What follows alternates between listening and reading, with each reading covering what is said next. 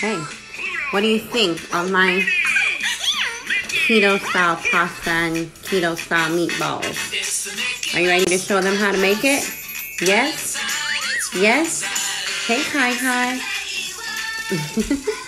Enjoy the recipe and definitely post us and tag us if you feel that you are going to make it and you do make it and it comes out delicious.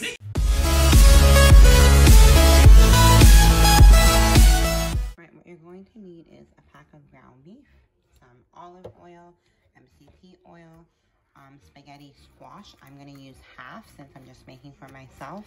1 lemon, 1 egg, some keto-friendly tomato sauce, and I'll point out the details on that further into the video. Some freshly cracked black pepper, my little mixture, which is just green onion, cilantro, parsley, and MCT oil. You're gonna need some garlic powder. I'm using my 3 Mrs. Stash like I always do, the Southwest Chipotle, garlic herb, and original. You're also gonna need some soy salt and some pink Himalayan sea salt. You'll need a frying pan that's non-stick to fry your meatballs in, and then another saucepan that you can use for you to make your sauce in. So without further ado, let's get right into it. What you're going to do is take your little bowl. You're going to cut your ground beef packet open and just pour that into your bowl. You're then going to take your lemon, cut it in half, and you're going to squeeze the complete lemon onto your ground beef. Right, so 1/2,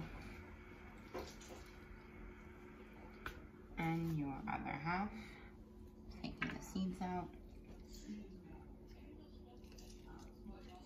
If the seeds fall in there, just pull them out, because you obviously don't want seeds in your meatballs. So like that. Okay? And you're gonna go ahead and add your seasoning. So I'm gonna go in with the cracked black pepper first.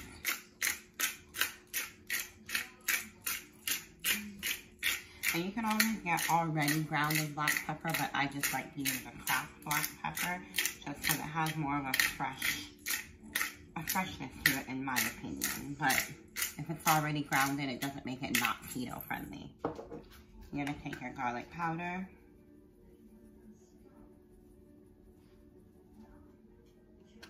Okay.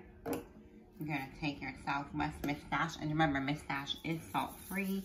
Say that all the time, so I love to cook with her for that flavoring. Take your garlic herb Miss Stash. And take your original Miss Stash. Okay. Now you're going to take some sea salt. Not that much, just a little sprinkle. I think Kairo woke up, so I might have to go grab him. You're going to take your egg and just crack it in there. Take that shell out. Okay. Also going to put a little bit of soy sauce in there, just for color and some taste. And then I'm going to add in some of my little mixture. Again, comment down below if you want me to do a video on how I made this. It lasts for quite some time now.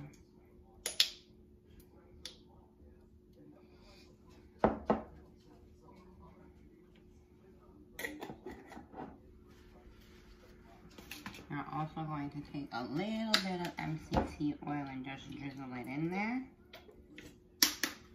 And so your meatball mixture should look like this now. And now comes the fun part. Make sure your hands are clean because you're going to go right in there. And just mix it all up.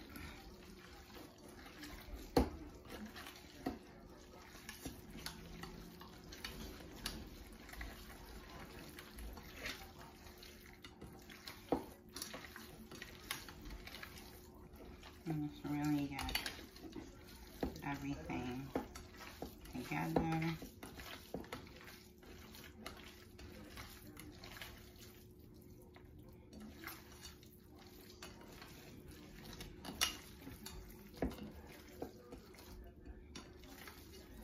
You really want to make sure all your seasonings are evenly mixed in and distributed in so that all your meatballs have that really yummy flavor. The egg is really important when you're making beef meatballs because without the egg, it tends to be quite dry. So I've noticed once I add an egg into my beef meatball mixture, it brings that kind of juiciness to the meatball once it's cooked.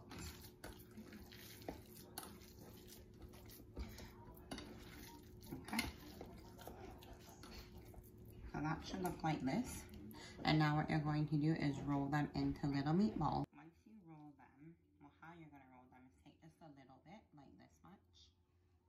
Okay? And all you're going to do is roll it into a little circle like so. And then place it off to the side. And you're going to repeat that to your entire pack of ground beef. Now you can mix this with pork if you want to, ground pork. I just don't do it because my husband doesn't eat pork. You can also use ground chicken if you would like to, but I just like to use ground beef. You can mix it too, like, I know this one lady who does half ground beef and half pork, and it just tastes so amazing. So you can definitely do that as well with your meatballs. But yeah, you're just going to keep, and I'll show you how much I just scoop up from it, just like that much. And then I just take it and just roll them, like so, into little balls, and pop them on my board aside. So once that's done, you will get your pan heated with oil. The oil you're going to use to fry the meatballs in is half olive oil. So I would say 1 teaspoon olive oil, 1 teaspoon MCT oil, okay? Or better yet, 1 table olive oil and 1 table MCT oil. Alternatively, you can make your meatballs in the air fryer. I do that quite a bit. I'm just lazy to get it out right now. But you can definitely do that. Just cook it on medium heat. Preheat your air fryer for like 5 to 10 minutes, and then you can throw them in there. Like I said, I just didn't want to go grab my air fryer, so I'm just going to do it in my frying pan. And it's still keto. That's the good thing with keto. You can fry your stuff up as long as you're frying it in the correct oil. You don't want to fry it in any oil that has a lot of non-keto stuff. If you watch the YouTube documentary actually called The Magic Pill, it goes into all the bad types of oil, like canola oil and just oils that you want to stay away from. Not because of gaining weight, but just that those oils are not good for your immune system, especially if you're diabetic. I'm not a doctor, right? I'm not certified to be giving out any medical type of information, but I'm just letting you know with my 3 years of doing keto and why I stuck to it, it's not for the weight loss, it's just for the fact that it keeps your immune system quite healthy. I have 3 friends who are nurses, RNs, and 2 of the 3 of them are actually, they do the same thing I do. They live a ketogenic lifestyle, and so do their kids as well. So, like I said, keto lifestyle, it's nothing negative. A lot of people think it has to do with cooking with a lot of heavy oils and grease, but actually it's not just that. You need to really do your research and see what the ketogenic lifestyle is all about. It's far from just a regular diet to make you lose weight. That's not what it is, and I get so frustrated when I hear people say that. Just do your homework. So I'm going to keep rolling out my meatballs, and then I will show you how to put them in your frying pan. I'm all done rolling my meatballs. I'll show you how they look like close up. Like this. All that seasoning in there, you can definitely see it. So we're going to go ahead and get our frying pan heated up. So like I said, you're going to just put about 1 teaspoon or tablespoon of MCT oil in there. Okay. And then you're going to put 1 teaspoon of or tablespoon of olive oil in there.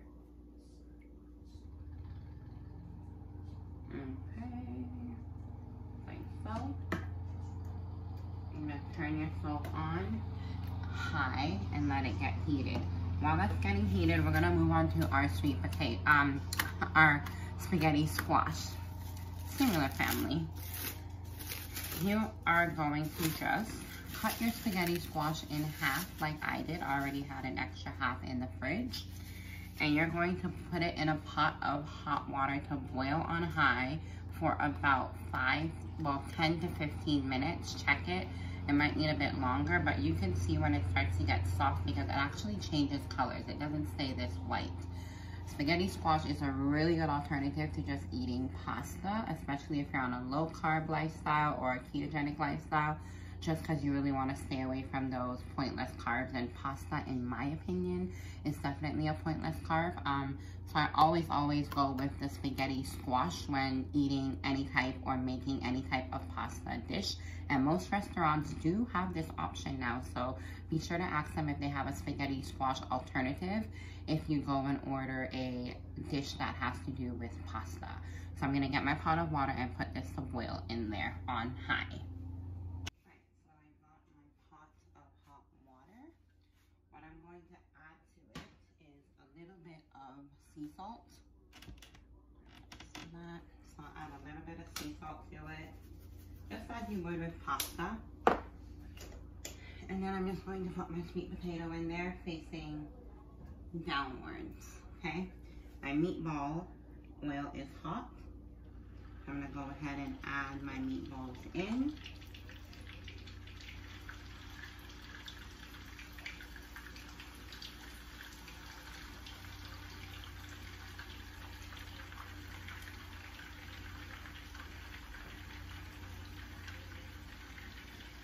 And just a little bit at a time. You don't want to overcrowd your pot, just because then it won't cook as evenly as you want it to.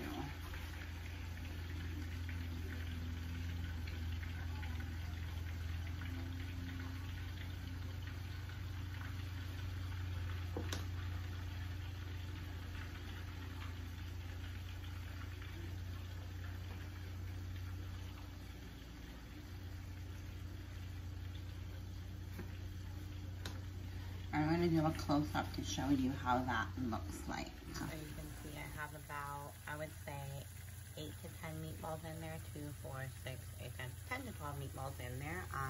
And they're going. And I have my spaghetti squash facing flesh downwards, okay? So you're going to make that cook, like I said, for about 10 to 15 minutes. And you're going to turn these in a quick bit because you don't want them to cook dry because you're going to transfer it to here with the sauce. While those are both cooking, we'll move on to the sauce just so I can show you what pasta sauce to use. You can make pasta sauce from scratch. I just don't really have the time to do that, so I like to buy already made, and there are keto options. Like I told you, don't always just look at the nutrition facts, because as you can see, it says 6 grams of carbs and 4 grams of sugars. So you might say, oh, I can't use that for keto. Well, if you read the ingredients, you'll see that you can, because the ingredients is just Italian whole peel tomatoes, olive oil, onions, basil, salt, garlic, black pepper, and oregano. So that shows you there actually is no sugar in there. It's just natural sugar that comes from the tomato, okay? Again, very keto friendly. You know if a sauce is keto friendly if you can read the label and read all the ingredients that are in the sauce. Most tomato sauces, you can't do that. I can get the one that my husband uses, which is this one here. And you can see the difference in the ingredients already. Calcium chloride, sugar, like it's just a no, right? And you can see there's 4 grams of added sugar, 14 grams of carbs. This sauce is just not a keto-friendly sauce. So you want to stay away from that and pick something up like this that has ingredients that you can easily read and you know what's going into your body. You can find this at Food Lion or Whole Foods. No Frills has, I'm pretty sure, for my Canadian viewers, sauces that have natural ingredients as well. Just read the label. So I'm going to go ahead and give my meatballs a turn.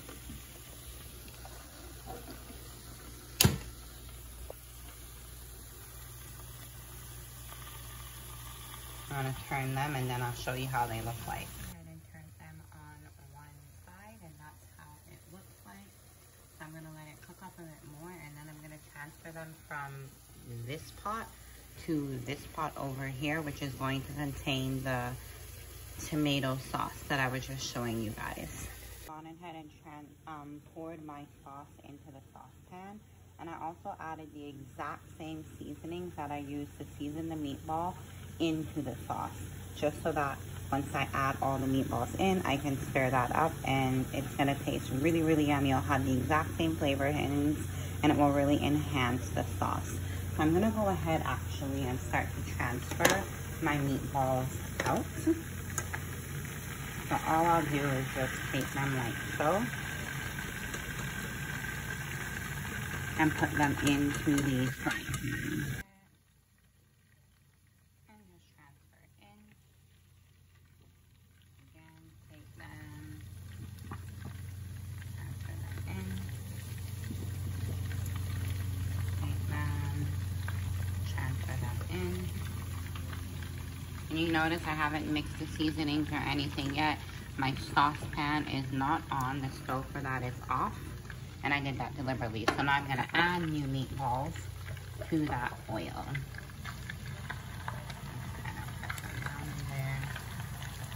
And the oil has a lot of bubbles, you'll notice. And I said this last time I used MCT oil. When you mix it with any type of other oil, it does create a lot of bubbles. I think it's just a little minor chemical reaction that happens with both oils coming together.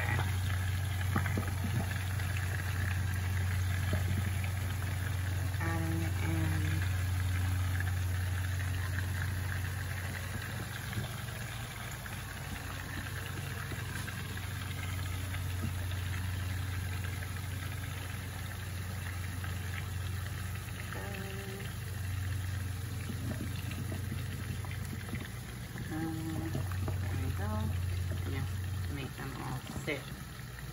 Evenly, and you could get a bigger frying pan to do this, but like I said, I'm a bit lazy today, so I'm gonna work with what I got right now. So I'm gonna make those cook up, and again, I'm not gonna mix these all in. I'm gonna leave them as is, and I'll mix it all up once everything is poured, once all the meatballs are made and added to the saucepan. Go ahead and take the last batch of meatballs out and just put them into the pan, saucepan. Take them out and bring a close-up of them. Put them into the pan.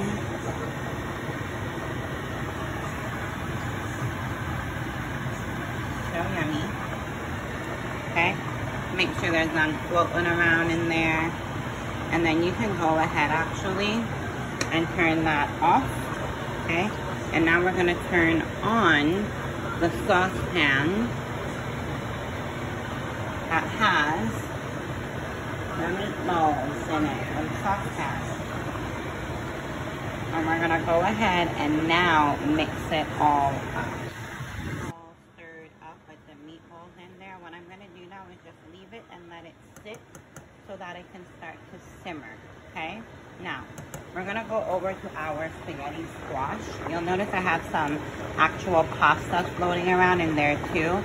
Just because I don't believe in putting your spouse on a lifestyle that they don't want to be on. So I always make my husband a alternative whenever I make my keto meals.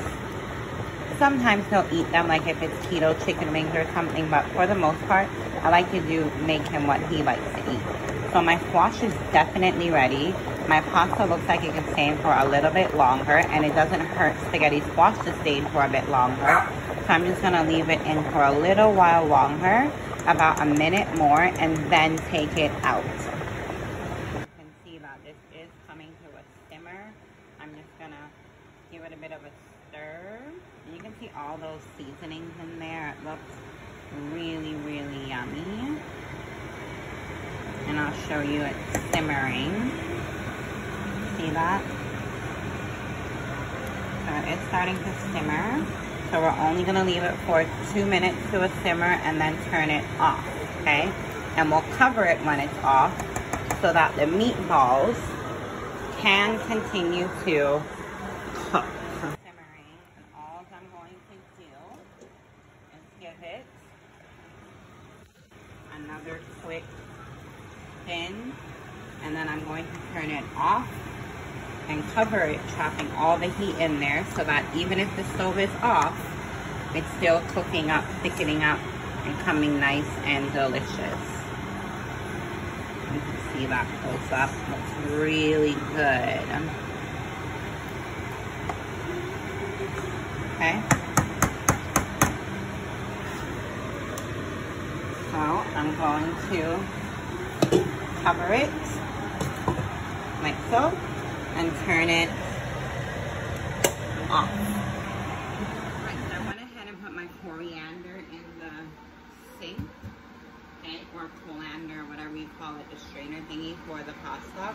I'm going to turn the water on cold, just so when I pour the pasta in there, it can have cool water washing it out. I like to wash my pasta, just because I find if you don't wash pasta, it has a lot of starch that came from the package that is left on your pasta, so it tastes really starchy and disgusting when you don't wash it off after cooking it. So just try it. Try washing your pasta after cooking it before eating it with your meat sauce. I'm telling you, it will change the flavoring. It will change your life. Wash your pasta. Now my spaghetti squash is also going to go underneath the cold water. Not to wash it, but just more so to cool it down so that I'm able to kind of like scrape it so that the spaghettis can come out, and you're going to see what I mean by that, okay?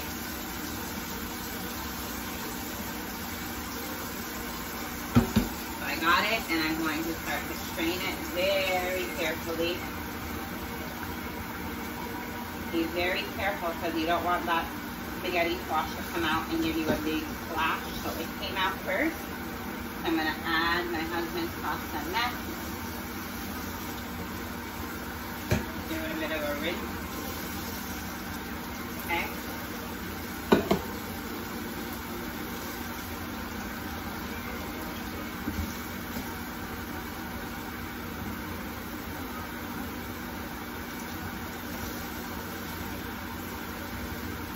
Because this pasta is like stuck together some bit, so I'm just unsticking it. So again, I'm washing my pasta. Haven't done it, try washing your pasta before eating it. It will change your life.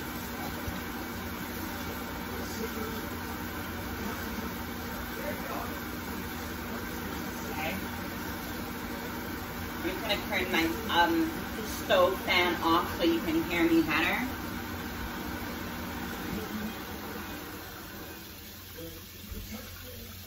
Right, so got that. I'm going to kind of be very careful because the squash is very hot. So you'll notice every time I touch it, I'm making sure I run it underwater. I'm going to try to pick it up. It's very soft, which is great. Very hot.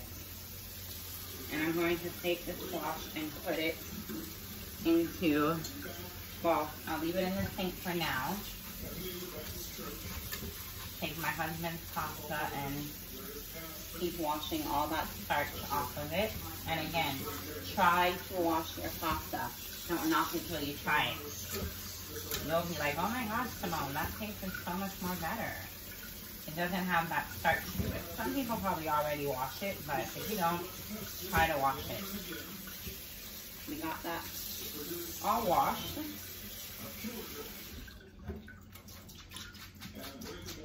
Give it a good strain. Okay. And I'm going to put it back into the pot. And I'm not done with it yet. I'll show you what I'm doing with it in a minute. But I'm just going to leave it off to the side in the pot. Now I'm going to go back to my spaghetti squash. Run it under a bit of cold water. I'm going to take a fork. And you're going to see how cool this is if you don't know already how it looks like pasta. breaking in half. As you can see, it's very soft, which is fine. Just rip it apart like so. And you're gonna run it under cold water because it's very hot. And watch how your pasta is created. You literally take your fork. I want to show you close up how that looks like. And it looks like little, kind of like angel hair pasta. Pretty cool, eh? So you're just gonna scrape it into your strainer. Okay? It gets really hot, so keep that cold water on so you don't burn yourself. If it breaks apart, that's okay. Just keep scraping it into your strainer. So you get to the very bottom. And the skin. Okay. Scraping it, scraping it.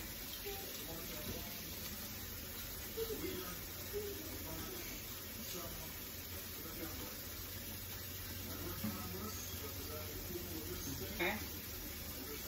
And then again, give it a quick toss. If you haven't noticed already, I am not afraid of playing in my meals when preparing them.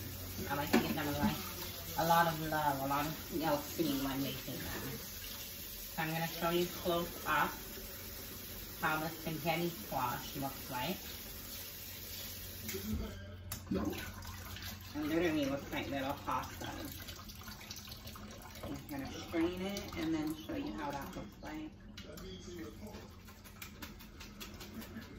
Keep straining it. Take all the water out.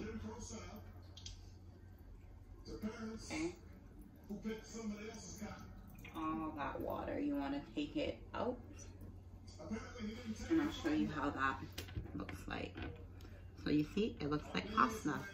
Pretty cool, eh? But really, it's just spaghetti squash. Way better than wasting your carbs for the day on pasta. So this is my pasta. Okay, again, close up. Cool, eh? You can see some of my husband's in there, but yeah. Pretty neat. Literally like pasta. And then you have my husband's pasta, which we're now gonna season. All I'm going to do is take my spoon that I was mixing my sauce with, and I'm literally just going to mix his pasta up. Okay? Just leave it on there for about, I would say 5-10 minutes, no longer. And then I'll plate his and plate mine and show you how it looks like. Have it, your keto, low carb, spaghetti, and meatballs. So that is my plate. And that is my husband's plate with pasta. Don't forget to like and subscribe and enjoy. Comment down below how this tasted when you made it. I'm ready to eat and break my fast, and I hope you are too. Until next time, see you. Bye.